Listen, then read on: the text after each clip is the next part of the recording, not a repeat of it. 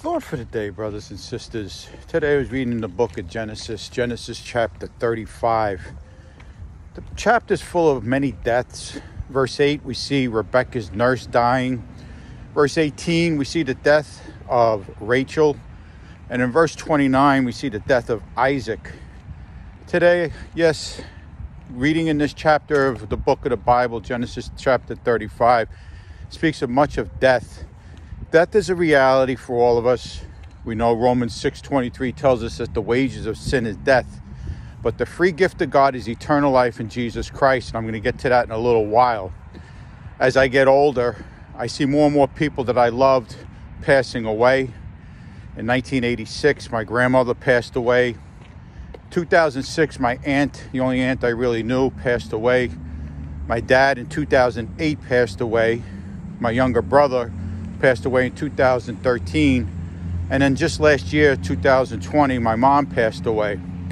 Recently, last week, I went to the wake of a 20-year-old man, young man in my church, used to grow up in my church, passed away. So death is not discriminate.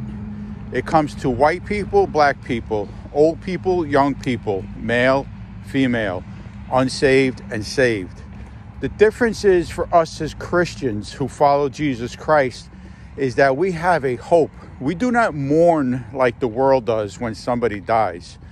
When I go to a funeral and I look at that person dead in the casket, a lot of times I say, where is that person now? If you knew that person who truly went home to be with the Lord, we do not mourn like those who mourn in the world, who have no hope. 1 Thessalonians chapter 4. Verse 13 tells us that just before the rapture is spoken about in that chapter of scripture. It says that we do not mourn like those in the world. We have a hope in Christ. When Jesus Christ, our Lord and Savior, was at the tomb of Lazarus in John chapter 11, it says that Jesus wept in verse 35, the shortest verse in the Bible. But a little before that, in verse 25 and 26, Christ said, I am the resurrection and the life.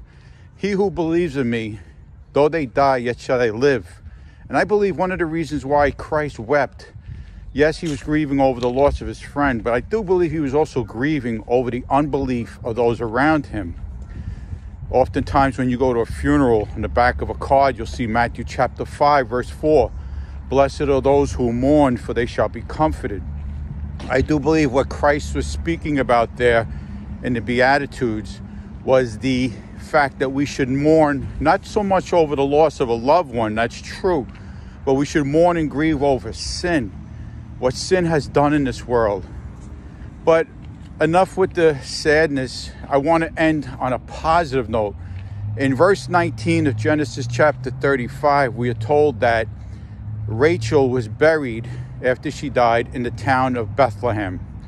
Here in the Old Testament, Bethlehem, in the context of this part of scripture, we see somebody being buried in Bethlehem. And we know that in the New Testament, our Lord and Savior Jesus Christ will be born in the town of Bethlehem.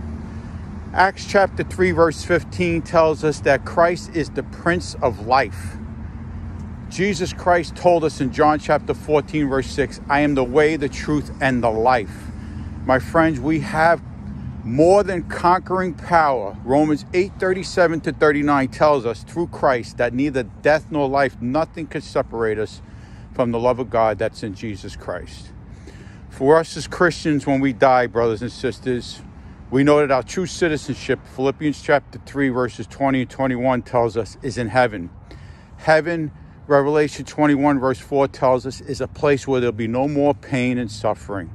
So for us, this is our hope, my brothers and sisters. Let us encourage others and spread the gospel. 1 Corinthians chapter 15, verses 1 to 4. Please read those scripture verses. Read what the gospel truly is. And let us have our hope in Christ, even in the light of death, even when we have to face death. Heavenly Father, Lord God, I thank you for all my dear brothers and sisters in Jesus Christ who will see this devotional video today on social media. Lord, I pray that you would give them all a hope in the face of death. As Psalm 23 verse 4 tells us, yea, though we walk through the valley of the shadow of death, we will fear no evil, because you, O Lord God, are with us. You lead us and guide us, even through death.